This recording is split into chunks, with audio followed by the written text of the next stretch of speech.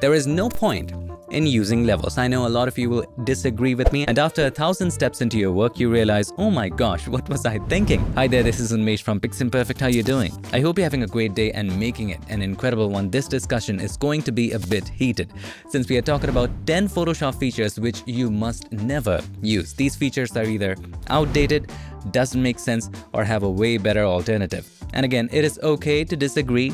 Absolutely fine, and you should disagree, and that's how a creative community thrives. Keep in mind, these are my opinions and I would like to hear from you, whether you agree or not, or whether there's something that you find useless. So let's get started.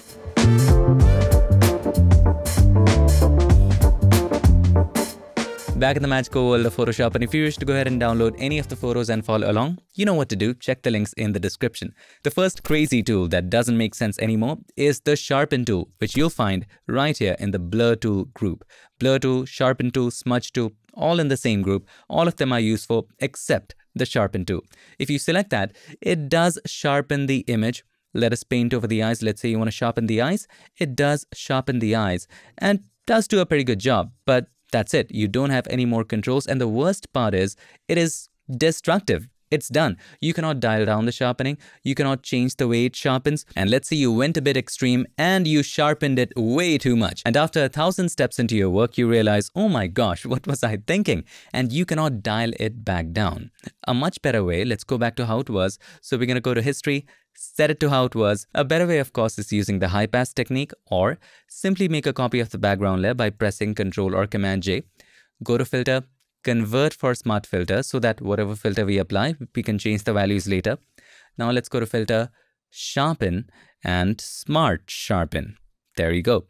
And right in here, you can use as much sharpening as you need. I recommend increasing the amount all the way to 500 and then slowly and gradually play with the radius and stop at the point where you see the halos. So I'm going to slowly and gradually increase the radius. And beyond this point, it is starting to add some halos. So be careful of that. So I guess 2.4 is fine. You can also reduce the noise if you wish to. And this is great. And of course, the amount is way too much. So let us go a little lower, maybe about 200%. Hit OK. And you can have it only in the areas where you want it. Very selective. So you can use the mask right here or create a mask of this layer. That's up to you. If you want to select this mask that comes with smart filters, you can select that, press Ctrl or Command I, take the brush, white as the foreground color, only paint on the areas where you do need the sharpening. You also want to make sure flow and opacity are higher. There you go. Let's say I want sharpening here, here, and on the lips. And at any point in time, you can always double click right here on the smart filter, in this case, Smart Sharpen, and you can reduce the amount or increase the amount. That's up to you. Much more flexible than just using the Sharpen tool. The second useless tool right now, which used to make a lot of sense before, is the Dodge and the Burn tool. I know there's going to be a lot of you who disagree with this, and that's fine. If there's something that works for you, works perfect for you, that is the best tool for you. What my argument is let's say you want to dodge this eye bag away.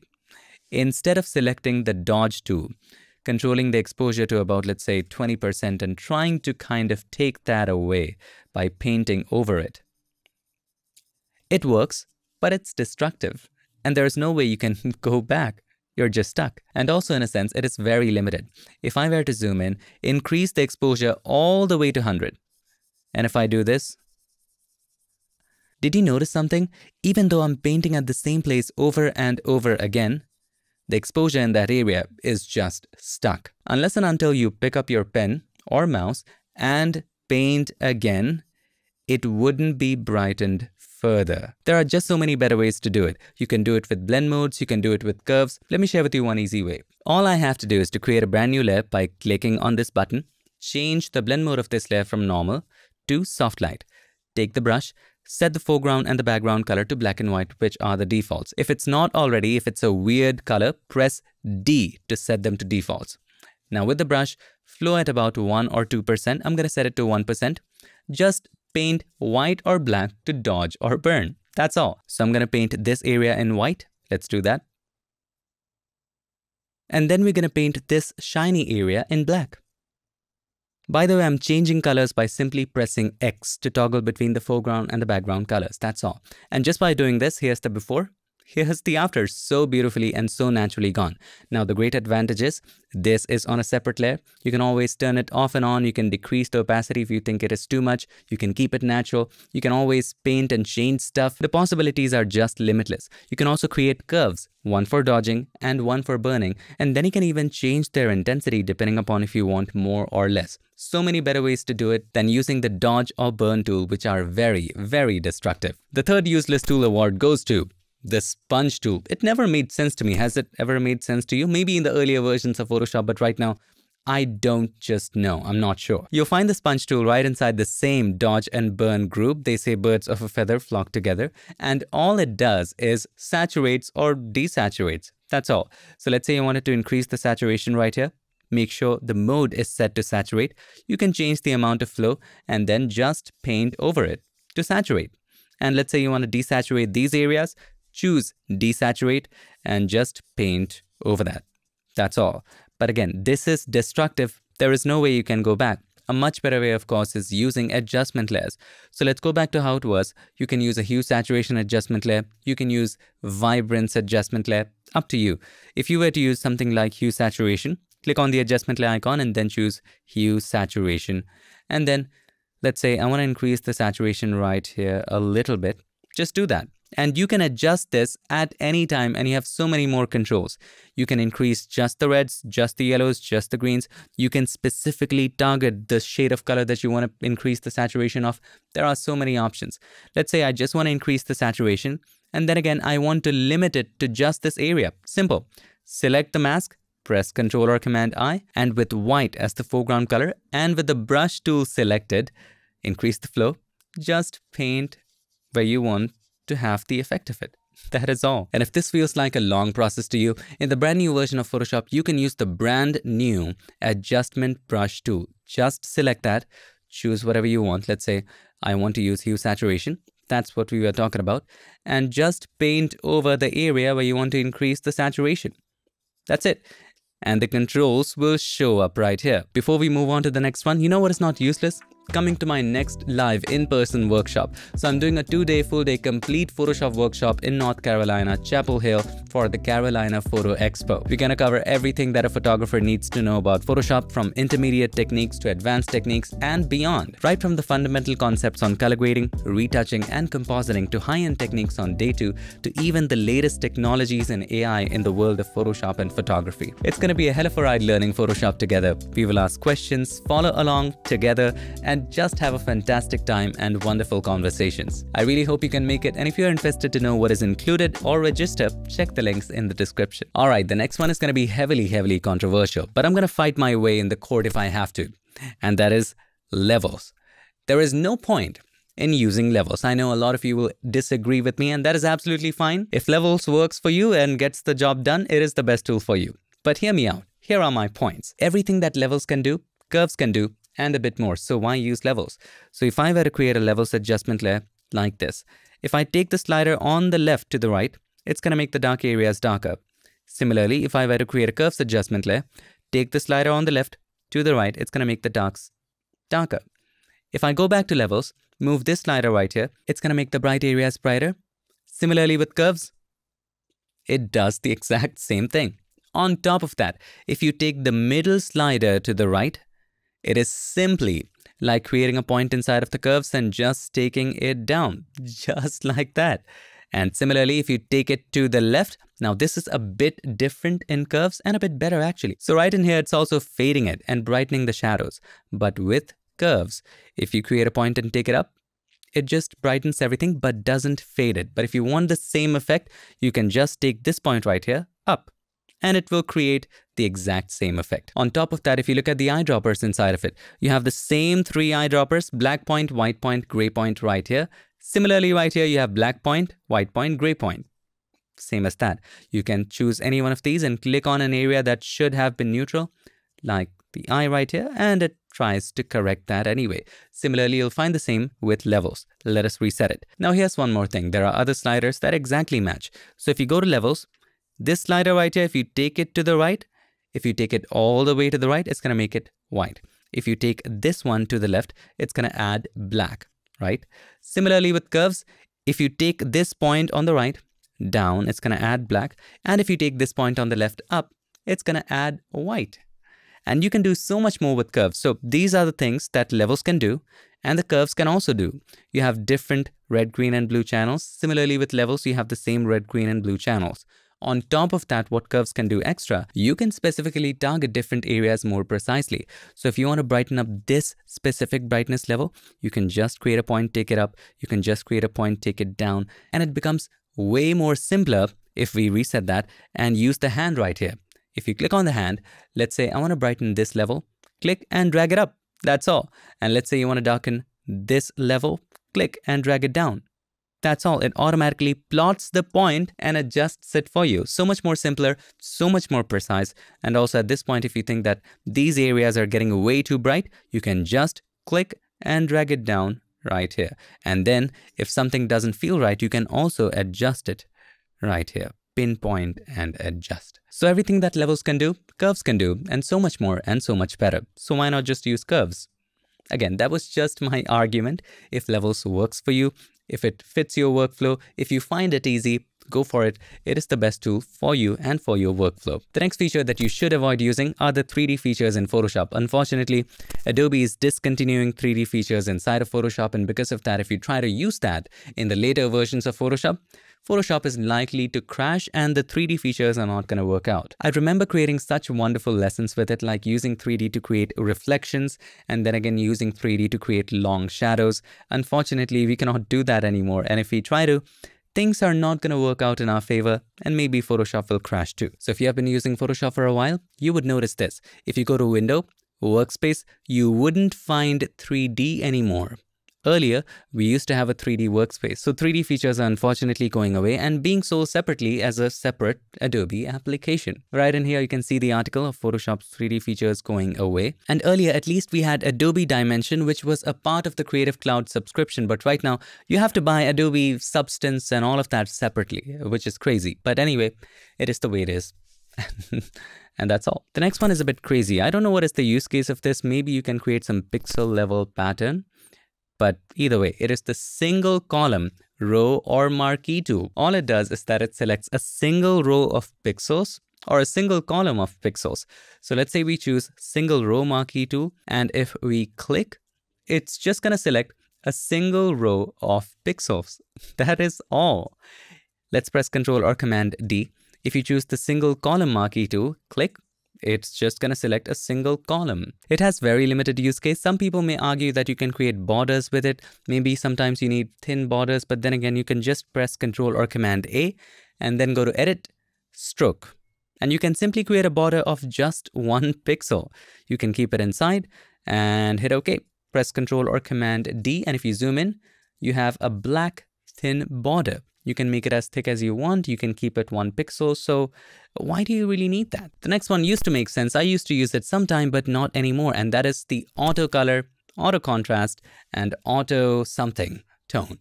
Let us try that on this image. So this photo is a bit greenish. Let's say you want to adjust the tone automatically. Let's try that. Let's go to Image, Auto Tone. This is not what we were looking for. And the worst part is, this is destructive. Let's say you go forward with this. There is no way you can adjust this. Let's say you're somewhat happy with it, not completely happy with it. Again, there is no adjustment scope right here. You're stuck. Let's go back to how it was. Let us try again. Let's go to Image, Auto Color this time. It is better, but it's also making the image very, very dark. It's crushing the details. Let's go back. A much better way is to just use curves. You know, curves is my favorite, and it's auto settings. So simply click on the adjustment layer icon and then choose curves, and then click on this grid right there. Choose auto options, and you have loads of options right here. Choose what you like. You can just simply enhance the brightness and contrast, or find dark and light colors. Out of these 3, choose what you like, and you can also check snap neutral midtones. That way it removes the green color cast as well. So out of these 3, let's say you like this one and just hit OK. The best part, you can adjust it. If you feel that this is too dark, you can just balance it out inside of the RGB channel. If you feel like you need to brighten up this area, with the help of the hand, click and drag it up like so. You just have so many options right here. Everything is adjustable. Now that I think about it, I've made it too bright, so I'm going to make it slightly darker. Similarly, let's have a look at this image. I feel that we can add a bit of punch right here. So if we go to image, auto contrast, it does nothing. Instead, if you click on the adjustment layer icon and then choose curves and go back to auto options, here, all I want to do is to enhance the brightness and contrast, make sure this is selected, hit OK, and it's done instantly. Here's the before and here's the after, and everything is adjustable. The next feature is something that you ask yourself, why does that even exist when there is a feature so much better than this? And that is blurring and sharpening in weird ways. So let us make a copy of the background layer. You can go to filter, blur, and then you have blur. Why would you choose that? If we click on it, there is no control. There is nothing, and it just slightly blurs it. Here's the before, here's the after. You cannot even tell. Here's the before, here's the after. I don't know why it is there. Let's try again. Go to filter, blur, blur. It blurs it even more. Let's go to filter, blur, blur. It blurs it even more. You can just repeat it with the previous filter, and it just keeps on blurring every time you apply it. Why use it when you have something like Gaussian blur where you have the control to apply it at whatever level you want? You can even automate that process if that is the thing here. Some people might argue maybe it's useful for actions, maybe it's useful for automation. You can use Gaussian blur for that. Heck, you even have advanced things like blur gallery, and inside of it, you can go to field blur, which is so much more advanced, and with that, you can select this area, and you can have no blur right here, and then you can select an area in the background and you can have more blur right there, and then you can select another area with a lot more blur, and then you can select this area with little blur. So with so many controls, I don't see any sense for having something like filter, blur, and blur, and then you have blur more. So if we zoom in, filter, blur, and then blur more, it blurs a little bit more. And it doesn't stop here. We already covered Smart Sharpen, where we can control the values later. Of course, I recommend converting this layer into a smart object by going to filter, convert for smart filters. Now this layer is a smart object so that you can change the values later. Now if you go to filter, sharpen, and then you have sharpen. Why? And sharpen more. You can select that. It sharpens it a bit, but you have no control. If you try to double click right here, nothing is going to show up. Let us delete that. And then you have filter, sharpen, sharpen more, and it sharpens a bit more, adds a lot of noise. There is no control of the radius. There is no control to reduce the noise. I don't know why this exists. If you know, please enlighten me in the comments. Now I've created a video on this too. A lot of you watched it and it worked great. It still works the same way. And that is the problem. There are so many better alternatives which are non-destructive. That tool was destructive. And that is the background eraser tool. Let us select that. Let me show you what it does. So let's say you want to erase the background. You can choose discontiguous or contiguous. So if you choose contiguous, and let us try to remove the background right here, it's not going to go inside of the hair, right? If you choose discontiguous, it will try to go inside as well. So let's go back to how it was. See? And it does a pretty good job of removing the background. But keep in mind that this is destructive and sometimes it misses. Actually, a lot of times it misses. There you go.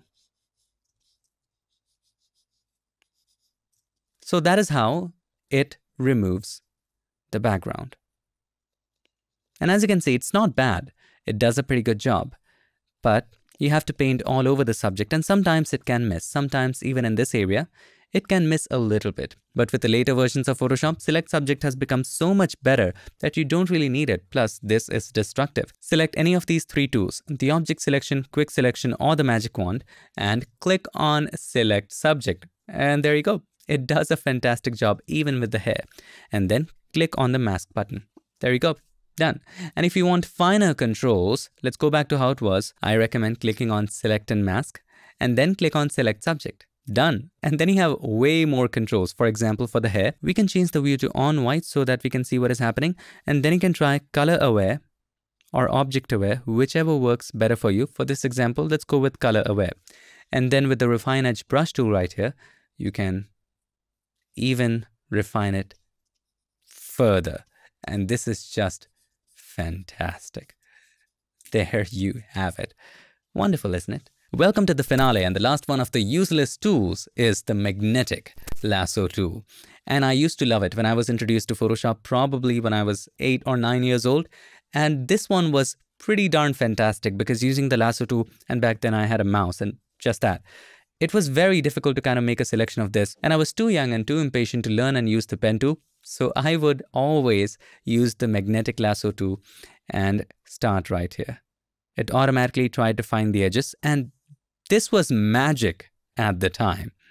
The only problem was you can sometimes go a little out of the area and then you get back right here, then you have to stick with it. There is no way I can let go. I have to finish the selection once I have just activated it. Of course, you can press the backspace or the delete key to kind of delete some of these points, like so, but it's still a hassle. And you have to just navigate through and select one by one, and some things wouldn't be right. And right now there are just way better tools that automatically detect the edges. For example, the quick selection tool. Let us select the quick selection tool, and all you do, you can try select subject, click on that, and that's pretty much done. If you don't like it, press Ctrl or Command D, and then you can select it yourself. That is also possible. You can also use something like the object selection tool. And right now the object finder is checked, and you can even hover over it to select these objects separately. So if you click on the cup, it automatically selects the cup. If you want to add the saucer to it, hold the shift key and click on it, and it adds that. And this is just incredible, out of this world, amazing. Adobe, I have to give huge credits to you for this. So those were the 10 tools and features which you should not use in Photoshop, of course, according to my opinion. Either they are outdated, doesn't make sense, or there are just so many better alternatives. And do let me know what are some other features that you find weird that people still use. I hope you enjoyed this video, and if you did, make sure to give us a like, and also don't forget to subscribe, and not just subscribe. Ring the bell so that you, my friend, don't miss any other feature tips, tricks, or tutorials. I would like to take this moment to thank all of these nice and amazing people for supporting PiXimperfect on Patreon. And when you do support PiXimperfect on Patreon, there are some perks as well. So check out our Patreon page right here. Thanks again for watching. I'll see you in my next one. Till then, stay tuned and make sure that you keep creating. Lucky, lucky, lucky me.